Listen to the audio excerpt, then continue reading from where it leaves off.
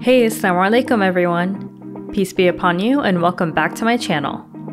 You might have seen my older videos and learned how to dial in your espresso shots and pull manual shots. But now that you're dialed in, how can you further streamline your process? Well, you can program or save your shot settings. First things first, make sure you're already dialed in.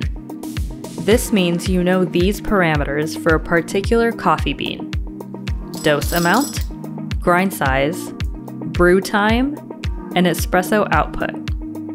So when you're ready to program the shot, go ahead and do your espresso puck prep. To program a shot on the Breville Barista Pro, press the menu button and use the knob to navigate to the custom shot options.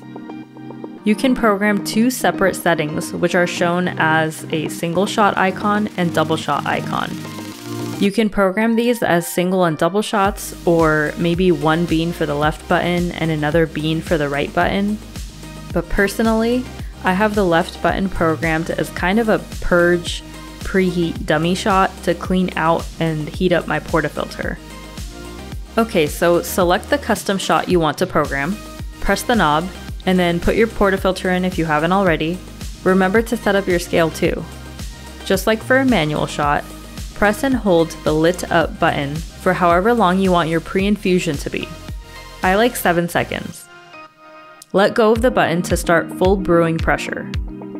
Keep an eye on the scale, and when the output weight is just 2 to 3 grams from the goal weight, press the button to stop the shot.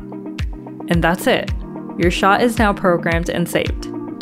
So the next time you go to pull a shot of the same bean with the same dose and grind size, all you have to do is press the button which you programmed, and the shot should brew it the same way you programmed it. For me, 7 seconds of pre-infusion and between 36 and 40 grams of output. I will make note here that the Barista Pro doesn't program or save the brew time. It measures the water it pushes through. So the espresso output is what you're saving or programming, not necessarily the time. If you don't have a scale that fits on the drip tray, but you know your dialed in shot makes 40 grams of espresso in, say, 30 seconds, then of course you can program your shot and stop it at 30 seconds.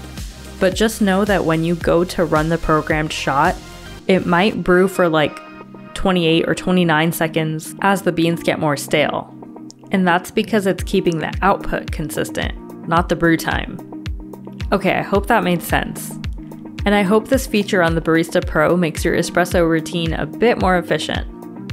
If you need any help with your espresso routine or just want to support my work, consider joining my Patreon, where you can also chat with me one-on-one. As always, thank you so much for watching and supporting my channel. I hope you're doing well, and I'll talk to you in the next one.